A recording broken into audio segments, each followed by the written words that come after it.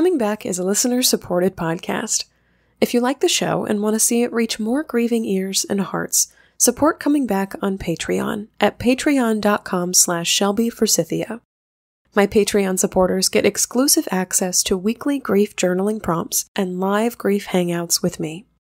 Pledge for as little as $1 per month and change or cancel your support at any time. Join this growing behind-the-scenes community now at patreon.com/ShelbyForsythia. Thank you so much for listening to Coming Back.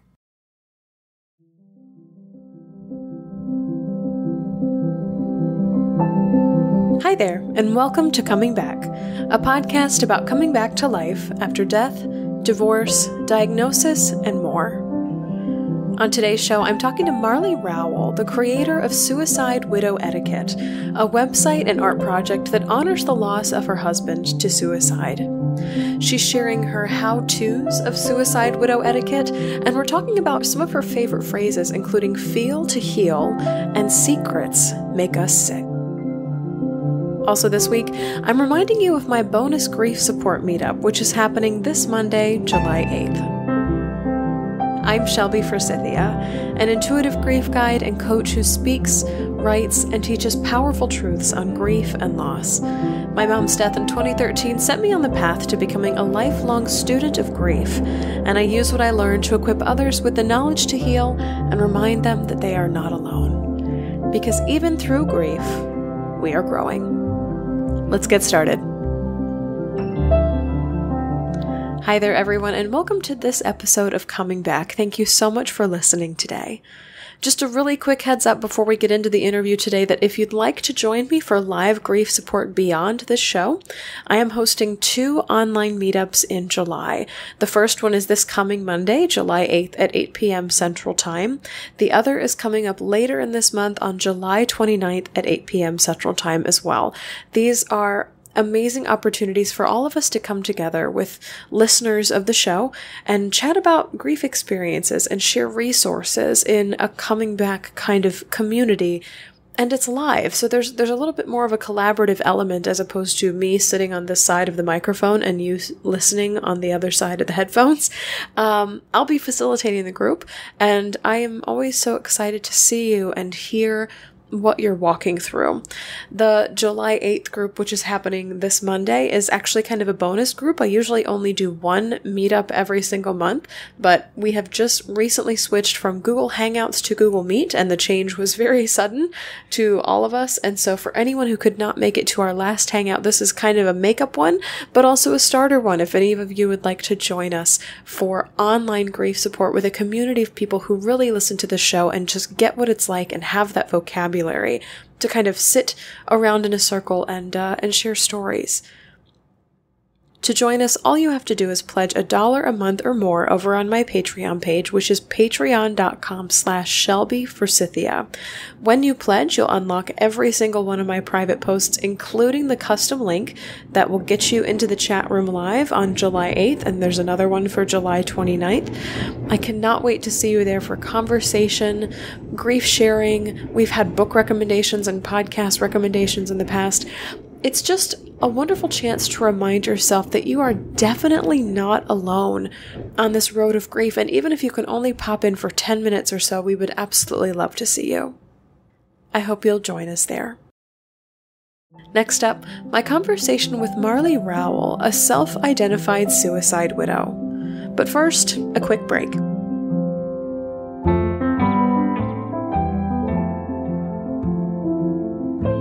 Grief is setting sail, twice, on the 2020 Bereavement Cruises.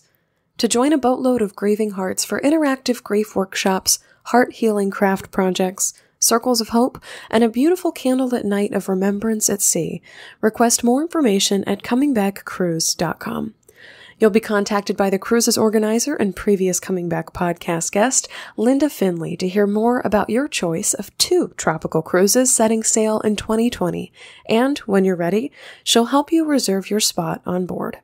Bereavement cruise cabins do go quickly, so request more information now at comingbackcruise.com, where grief finds support and community on the open sea. Marlie Rowell is a sassy word and mixed media artist, author, and lecturer. As the self-proclaimed queen of suicide widow etiquette reformation, hey, someone had to do it, she is a believer in the healing power of from-the-gut giggles, truth-telling, spontaneous field trip-taking, and all things chocolate. You can find all of her art and work at suicidewidow.etiquette.com. Marlie, I am so delighted to have you on the show as a referral from our very own Jessica Waite, who came on and talked about her blog called Endless Stories. I landed on your website and instantly gasped, lost the breath out of me, because your combination of art and words and reality is kind of like a very, it's a gripping and tender punch in the face, if I can say it that way. So I'm just so excited to have you here. And if you could please share your lost story with us. I'm honored to be here. Thank you.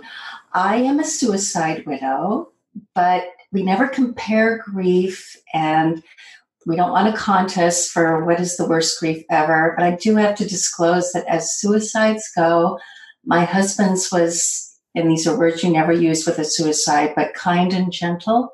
So he was struggling for many, many years, over a decade, with mental illness. And literally at the time of the suicide, he wore out trying to live. It was really his hospice. So we had clarity about how ill he was.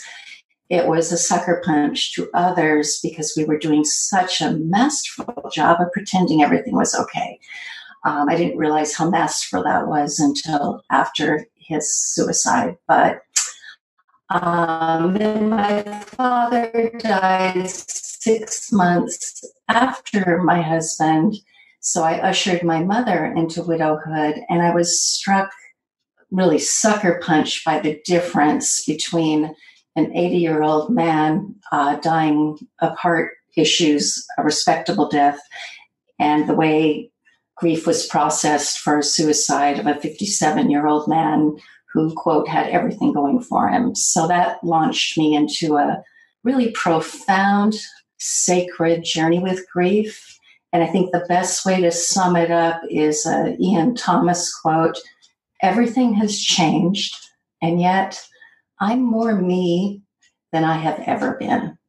And that is really my truth.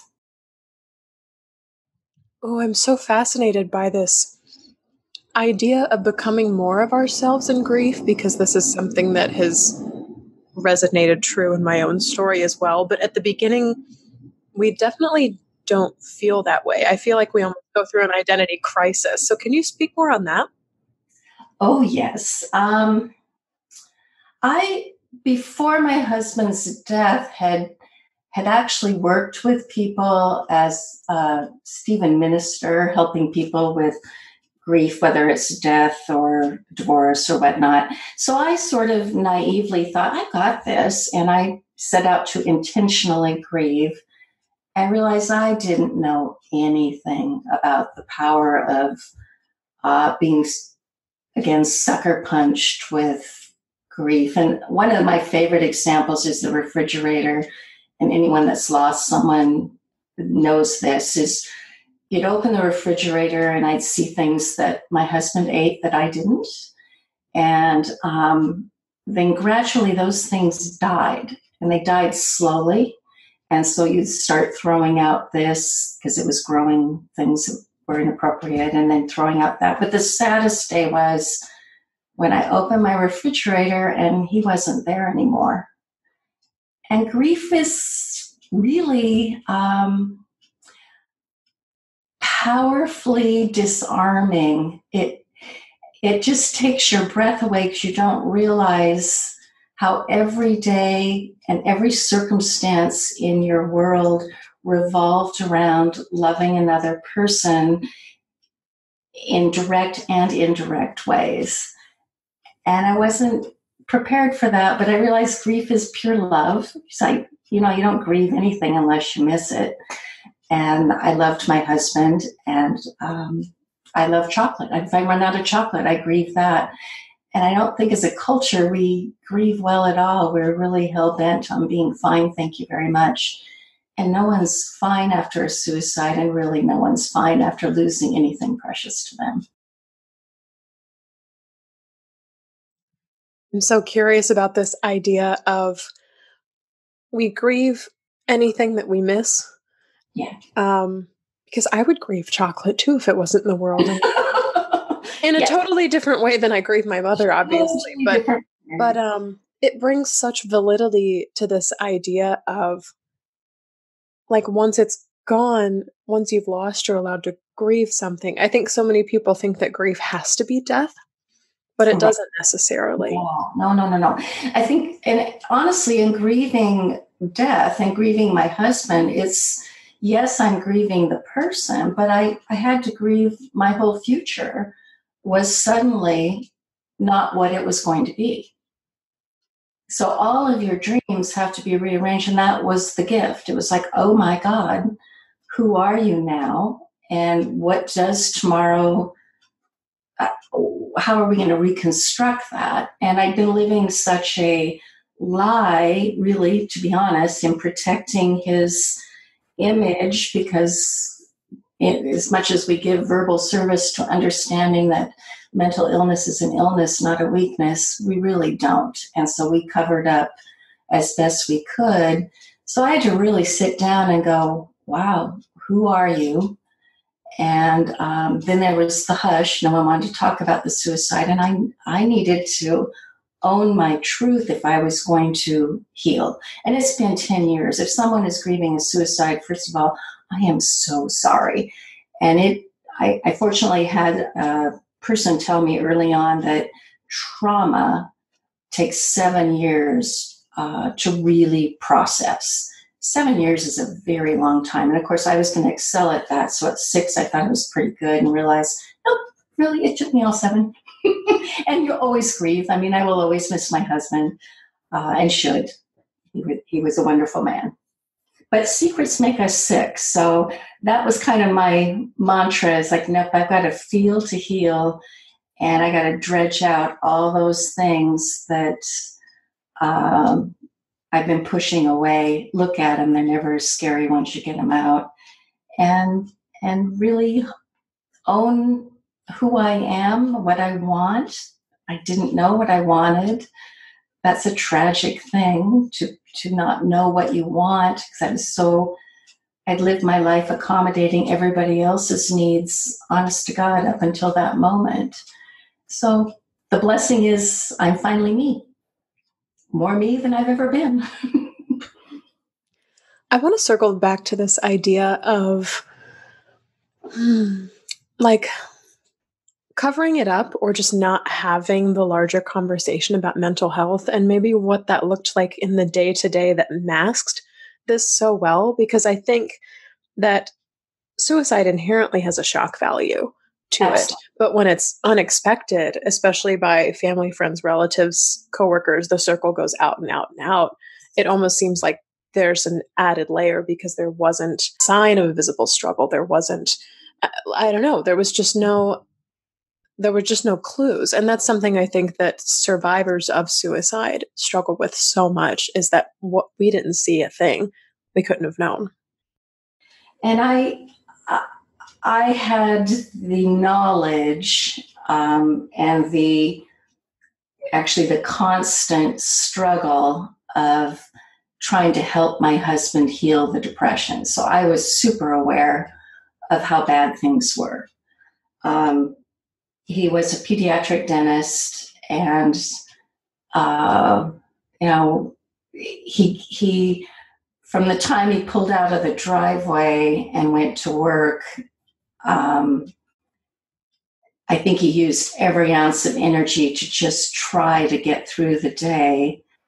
And then when he came home, there was nothing left. So we were living in a very dark, exhausted, nights are terrible with people with a very profound depression. So I didn't have that experience of not knowing. Some people who knew my husband did not know. Well, very few did know, but by the end, I mean, he'd been hospitalized for almost 3 weeks, and they try not to keep you for a single weekend in a psych ward. So, and I'm thankful for that, because that was another layer of we've tried everything. And I equate a really profound depression being very much like cancer. Cancer eats the healthy cells in our body, and depression literally can eat at the rational thought process in the brain and robs you of reality. And ultimately, that is what happened to my husband. We all have those dark voices in us that tell us that we're not worthy, or who do we think we are that we could do this. And with depression, a real clinical depression, those are really toxic.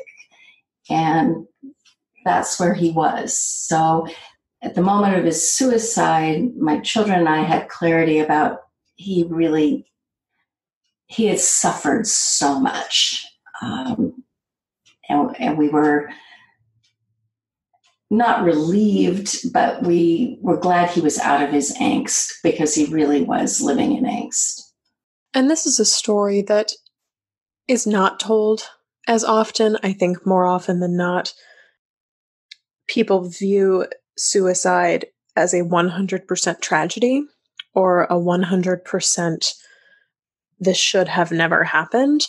And this story's actually been told on Coming Back before, with, I believe, maybe season 1 or 2, with our guest Cindy Klinger, whose father was on antidepressants that gave him a side effect known as akathisia.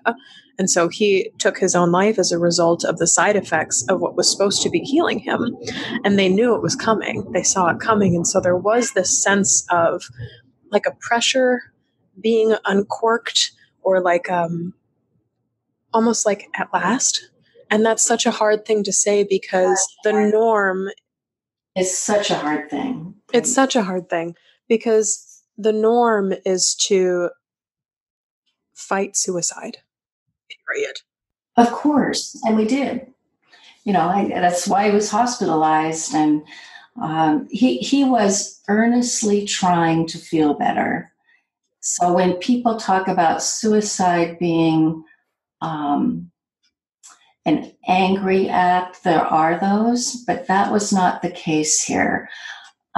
He was literally wearing out trying to stay alive. He really just, medications, he was eating right, he was exercising, he won a golf tournament the week before, which none of those things should have been possible, but he was really rather heroic in the trying. But ultimately, it was just too much. Life was really hard. And I watched that. We'd sit at dinner and cry together. You can feel the loss of hope in the room. That's a terrible thing to feel. I hope no one ever feels that. But literally, all hope gets sucked out of someone you love, and you can taste it in the air. It's tragic. Yeah. And I sense that over and over and over again from your story, is that this was something, it's not situational. It's chronic, it's persistent, right.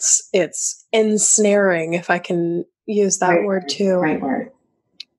I wonder how you feel about the dialogue about suicide in the world, and or how much you participate in it, because I struggle to speak on it just from my own experience, because I don't have a lot in this realm, but even to be in online spaces or in-person spaces and have people say, well, it's a terribly angry thing to do, or it's a selfish thing to do, or it's a last resort, or it's a threat, or you're abandoning family and friends. Like, there's all of these perceptions about what suicide is. I don't know. It's so frustrating to be in these spaces and to hear these things from people like, you don't get it, do you? I think it's good we can't get it. I'm trying to think of how to respond to this. The night of the suicide, there was a crisis chaplain who knew these people exist, and he shows up at everything awful: a murder, a house fire, a fatal car accident, a suicide. And I had been taught that suicide was selfish. And I said, I know that this was selfish. And he stopped me. And the people in the room needed to hear this because they needed to hear it too. He said, here's what I think happened to your husband. You see that corner in the room?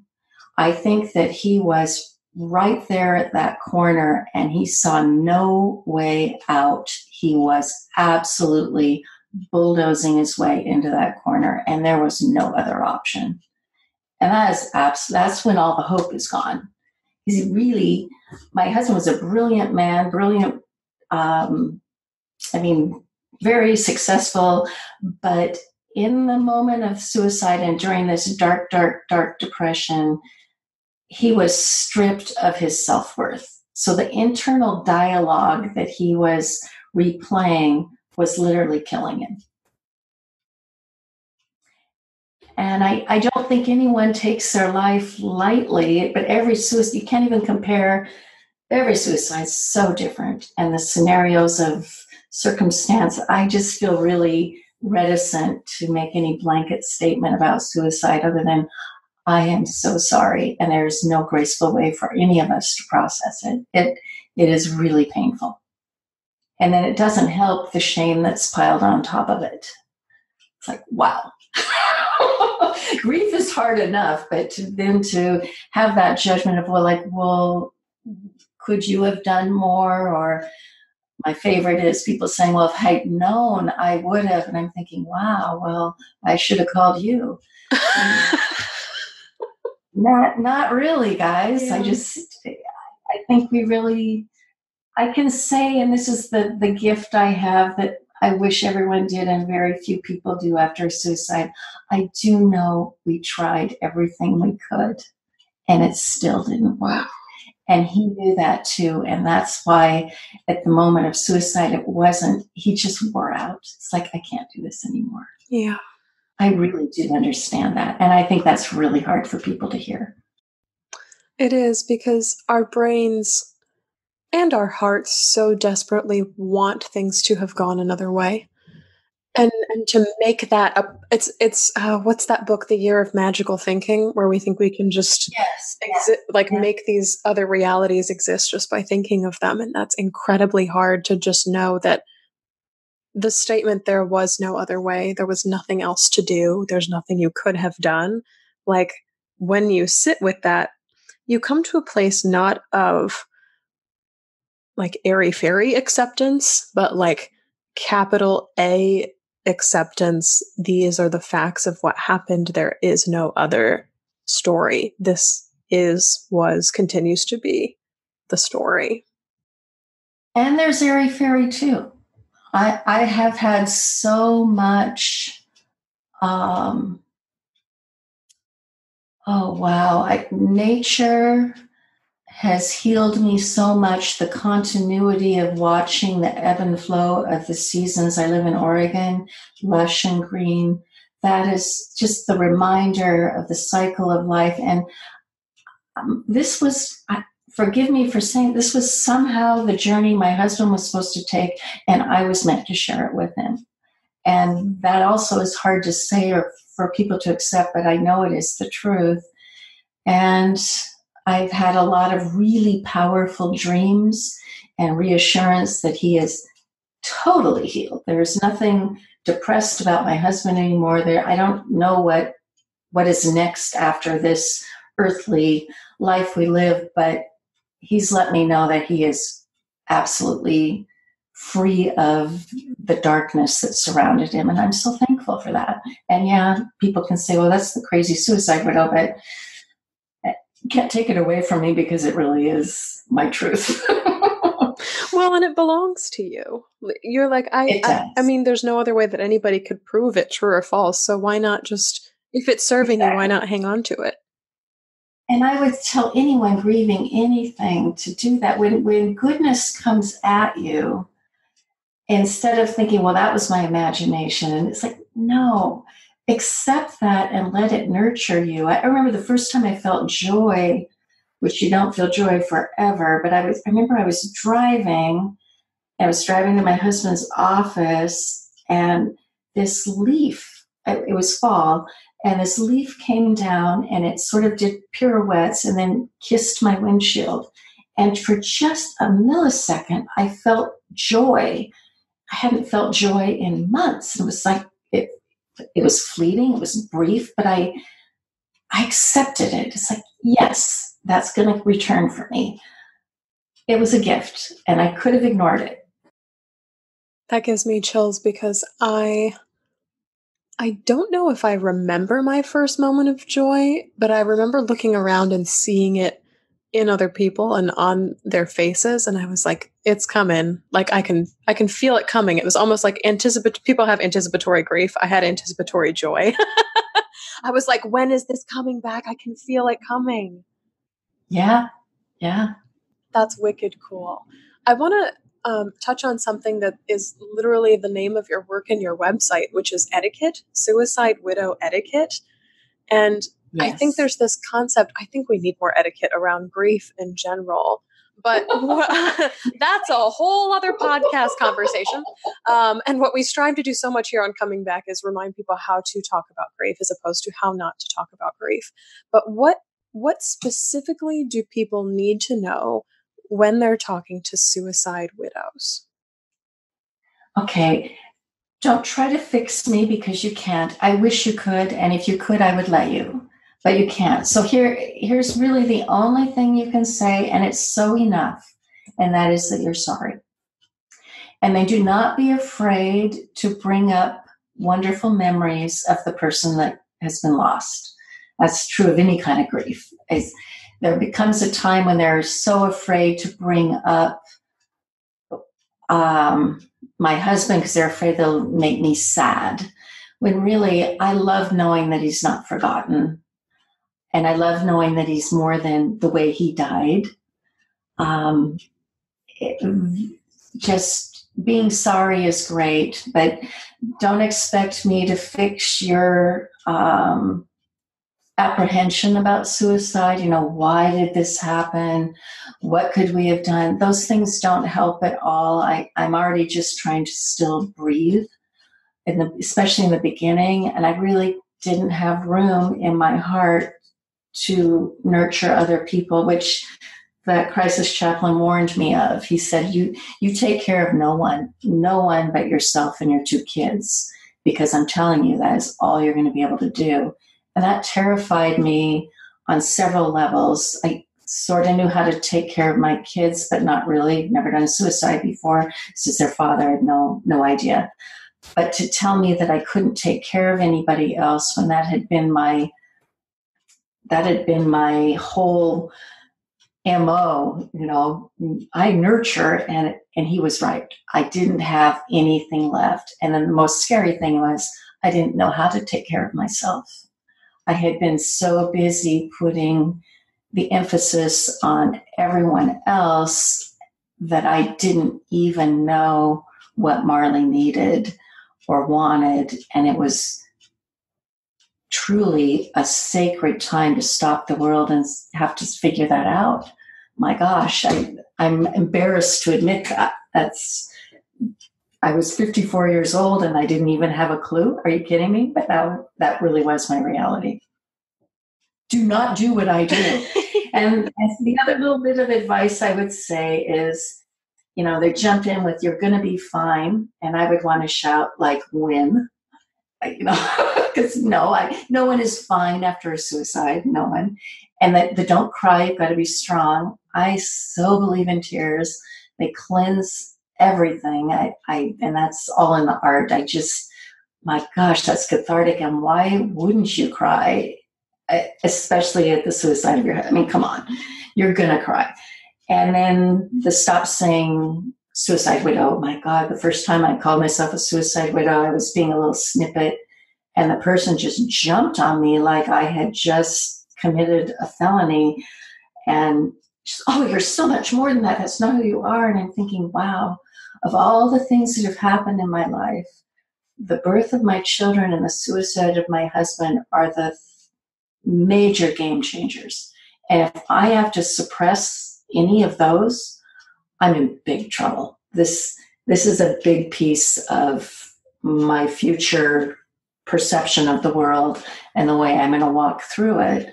And then the other thing is, this is what I was really at risk of doing, because this is how I was raised, and it can sort of work for a while, is the push to just keep her busy.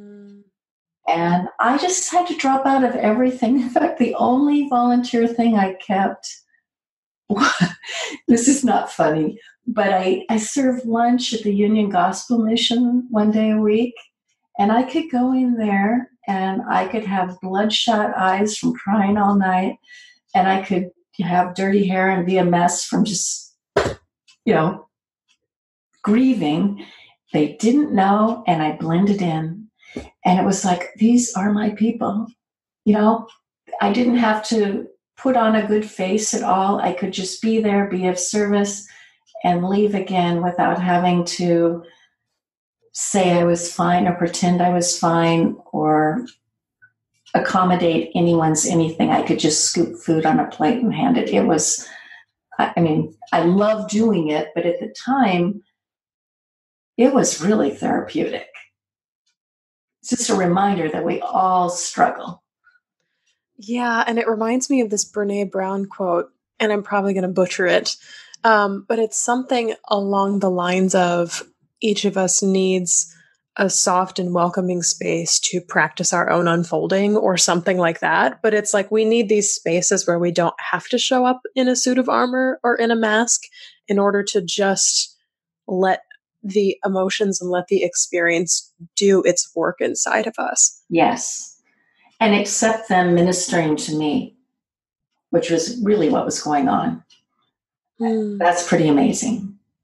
What was it like to suddenly be somebody who received as opposed to give? Very disorienting. I was not good at it for a long time. I somehow equated being needy and vulnerable with being weak, which is exactly the opposite. And I know now the single best way I can honor my husband and his struggle is to stay as emotionally, spiritually, and physically healthy as I can. And that honors him on every level. But to do that, that takes an army. I have wonderful friends, but I have to say, the nurturing I got through nature and through dreams at night, those what we could call airy-fairy things, those really propelled me to know that I am never alone, ever. I may feel that way, but I'm not. You're not either. No one is. Really, there is this massive love just waiting to buoy us up when we need it the most. Vulnerability is such a gift.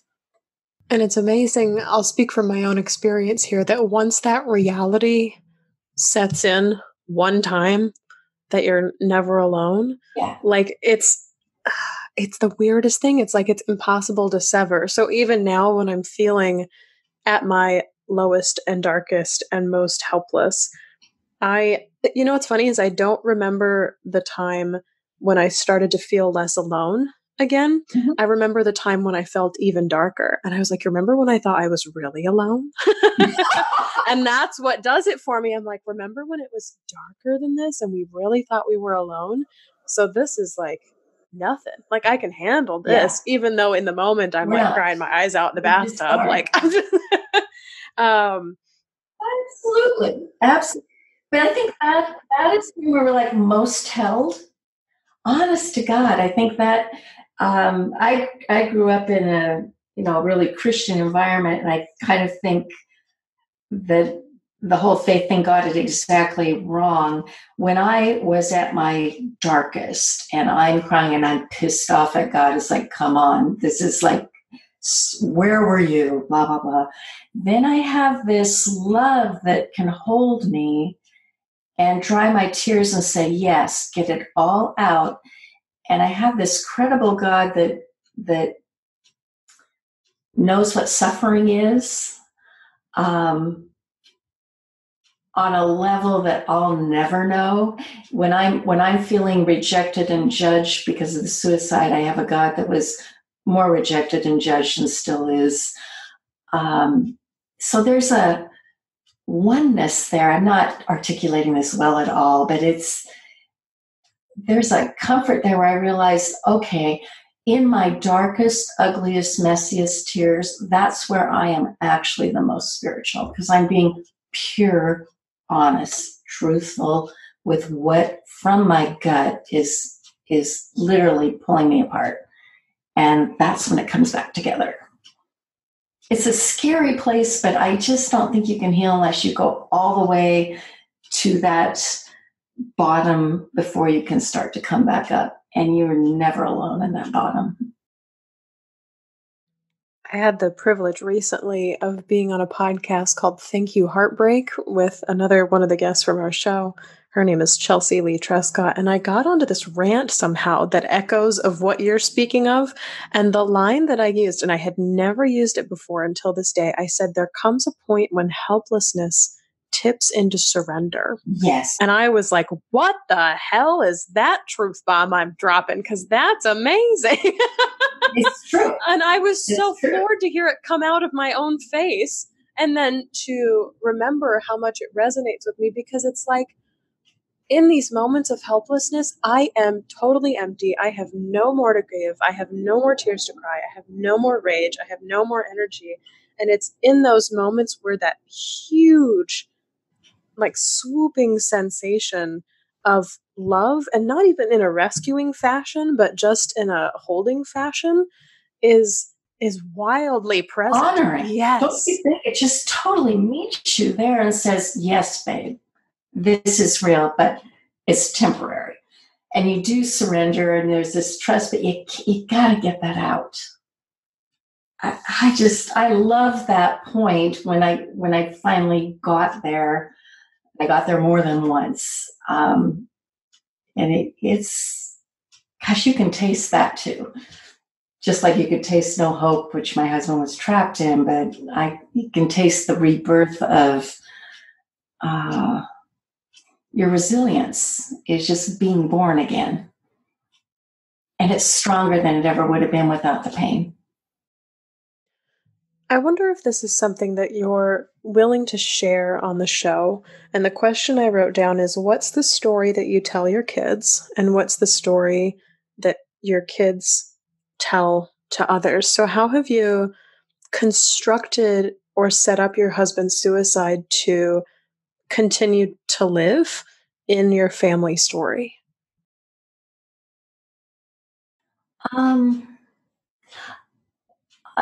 The first thing I want to say is when my kids call and something goes really wrong and they are telling me whatever it is, I listen to that and then I say to them, I'm really sorry and I don't know how to fix this, but I do know that you've been through worse and you survived it. In fact, you went on to thrive, and you will again with this. And they always do a pregnant pause and they go, you're right. Because they have gone through worse. Losing your father to suicide, losing a father in your 20s is horrible. Losing him to suicide is really horrible. But for the story and the family, I think the cycle that is broken, that needed to be broken for me, and I think this is major, is I need to tell the truth. And I was born to tell the truth, and I wasn't doing that for most of my life. And I can just see lots of layers. I looked all the way back to about age 4. I had been prepared for this moment, and I was meant to share this journey with my husband, and I am born to tell the truth from this point forward, because the truth is always pure and not threatening. There's nothing wrong with it's nothing wrong with having a profound illness, whether it's cancer or whether it's mental illness. Nobody chooses this. And we navigate as best we can. And are we going to do it perfectly? Never. But we navigate. And that is the truth. I think that was perfectly said. And for what it is, it's the truth of your experience. And something that's just so interesting, especially in the case of suicide, is the compulsion and even the societal pressure to keep it hush hush or keep it on the down low. So to know that your husband's death continues to remain a touch point for you and your kids, and you're like, I'm going to tell the truth from here on out, is almost like an insistence on keeping his memory alive. Well, and secrets make us sick, and I don't want anyone else sick. I don't. I want people to own their sorrows and not push them away. The story I like to give is when my daughter was going into her senior year of college. They were renting a condo, and the woman who had originally owned the condo told them about when she first bought it, and it was new construction. And the woman walks in with her parents, who are probably helping her buy it because she was, young. And they walk in this brand new condo, and it reeks. And this young woman's near tears because this is like horrible. And she says to the realtor, "What is that smell?" And the realtor says, "What smell? I don't smell anything." And the mother notices that every window in the whole place is wide open. So she walks around quietly, closes every window, goes up to the realtor nose to nose and says, "Really? You can't smell that?" Turns out a cat had been trapped in the drywall and died. That is the perfect metaphor for how secrets make us sick. This condo looks perfect. Everything about it is brand spanking new, but it reeks. And that is the way unresolved grief is in all of us, whether it's a miscarriage from years ago, or you didn't make the hockey team, or any disappointment we have that we've been pushing away and piling it in as one dead cat on top of another, because we're fine, we're going to be fine, we're going to be fine. And that is not our truth. We have to pull all of those dead cats out and look at them, and they're never, ever as scary when you pull them out and look at them and think, okay, yeah, I had a right to be disappointed about that.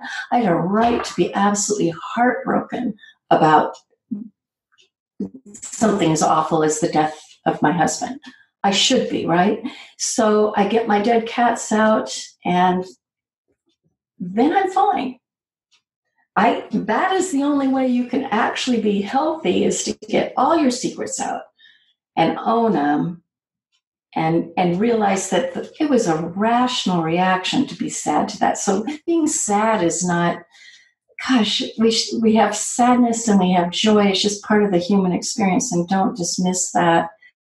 Don't run away from it. Don't hide it behind a wall and let it stink. Because when the trouble is, we never even remember what all we've stacked back there. So when, like, a good friend of mine just died 3 days ago.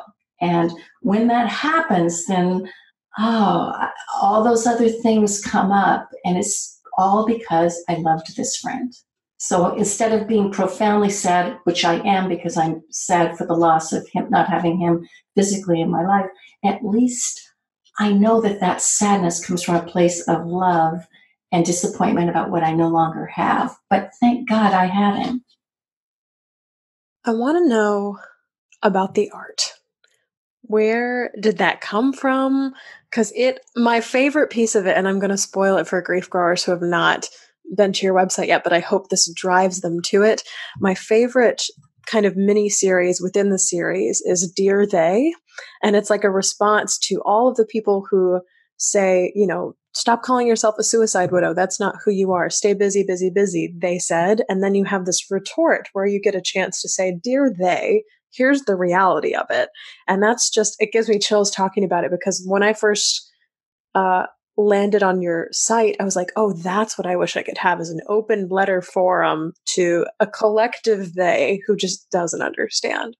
If you are struggling with a suicide or any grief, I hope you will go look, because what it is the art is the contrast between what they told me to do, which don't cry, be fine, stay busy, busy, busy. Whatever you do, don't talk about suicide, all those things. And it's a letter from my soul to them, which is really very kind, just explaining, she has to cry. She loved him. It's okay. You don't have to watch.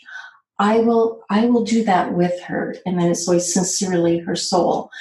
And it is my soul that bubbled up and really nurtured me and healed me through that process. The same with Be Fine. It's like, no, I fired her. She is no longer in charge of calming everyone's horror about suicide. She's a little busy right now. She's way too tired to do that.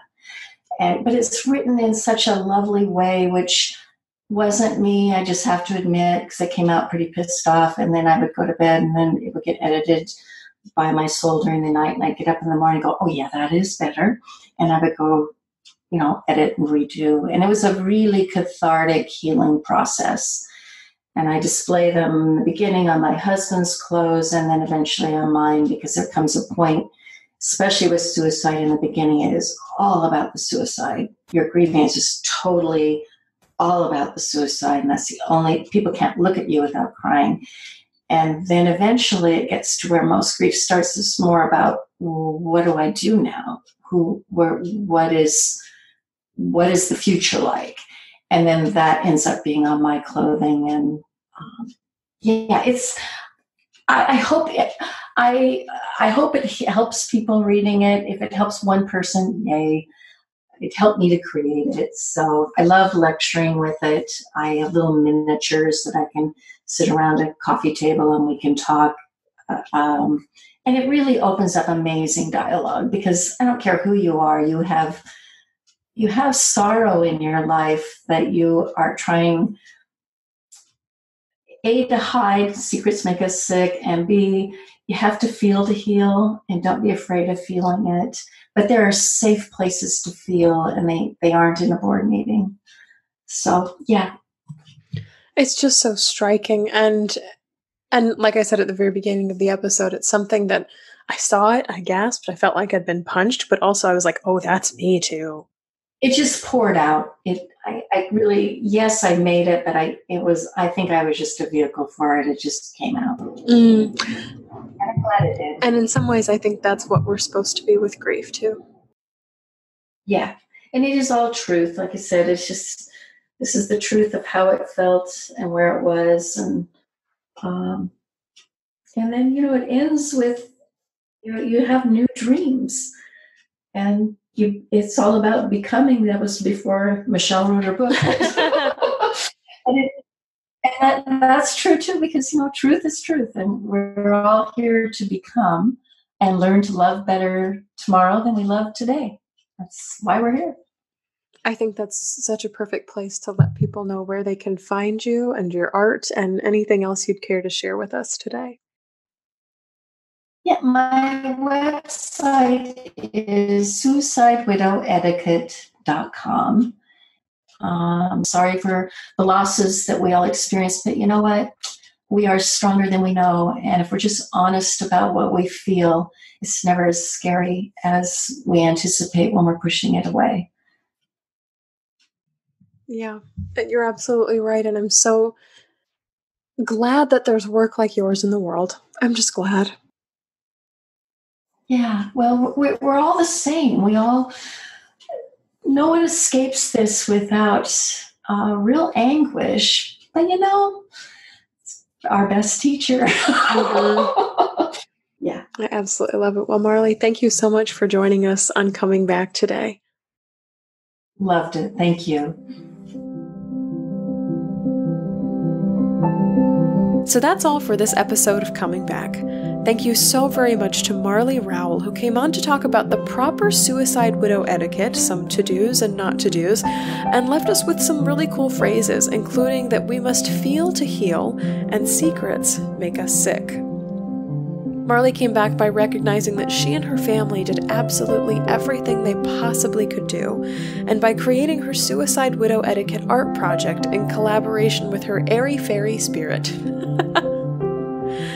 You can view Marlie's Suicide Widow art and find her books and contact information on her website, which is listed in the show notes for today's episode. To keep this little grief podcast going and receive insider bonuses like weekly grief journaling prompts, podcast swag, and live grief support from me and other listeners of this show, pledge to support Coming Back at patreon.com/ShelbyForsythia. You can join me for two live grief support groups in July, the first on Monday, July 8th, and the second on Monday, July 29th, both at 8 o'clock p.m. Central. If you liked what you heard today, subscribe to Coming Back on Apple Podcasts, Spotify, Google Podcasts, and tell a friend about the show, because you never know what someone you love is going through. Thank you so much to Addie Goldstein, who composed our theme music. You can find me on Facebook at Shelby Forsythia, Intuitive Grief Guide, Instagram at Shelby Forsythia, or simply shelbyforsythia.com. If you'd like to leave a question or comment for a future show, email me at shelby@shelbyforsythia.com. As always, my dear grief growers, it was beautiful sharing this space and time with you today. I see you, I am proud of you and the work that you're doing in the world, and I love you. Because even through grief, we are growing.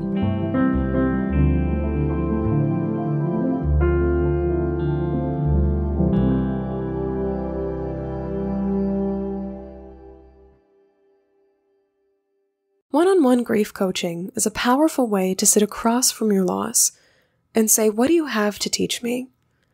If you're ready to start sharing your story, or you're looking for tools, exercises, and a map forward in the aftermath of loss, please head to shelbyforsythia.com/grief-coaching to fill out an interest form. Grief is a personal experience, but we don't have to go it alone.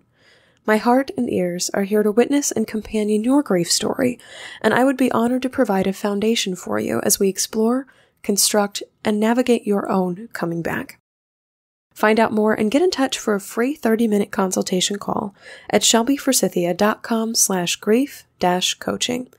Give your grief the gift of coaching at shelbyforsythia.com/grief-coaching.